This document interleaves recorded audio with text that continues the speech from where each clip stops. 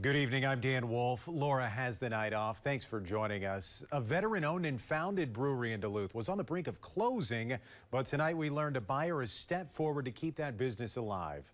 Northern News Now's Michaela Wrench takes a look at what's on tap in Lincoln Park.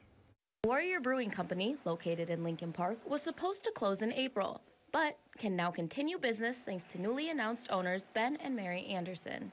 Ben's background will help continue the mission behind the Warrior label. I was a first responder. I was an EMT for 6 years. So their whole story and statement, goal, mission statement here is, helping veterans, military members, first responders.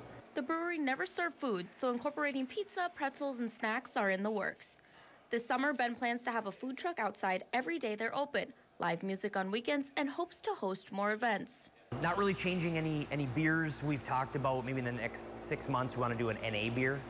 Ben says he also sees the popularity with THC seltzers and plans to eventually serve them.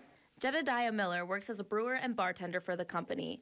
Originally from Two Harbors, he joined the Marine Corps in California right after high school before making his way back to Duluth in 2022. He says the time it takes to brew is different for every beer, but most take about 6 weeks to 2 months. THC, that takes about a week, so you could technically do like 4 batches of THC in like a month if you wanted to. He enjoys brewing collaboration batches, which consist of raising money for veteran organizations in the area. Whatever money we get off from selling the beer, we also donate a portion of that money back to their organization for free, just to help out other veterans around the community. Warrior Brewing remains open for business while they're transitioning into the new ownership. In Duluth, Michaela Wrench, Northern News Now. In May, the new hours of operation are going to be Tuesday through Saturday noon to 8 and Sunday from noon to 6.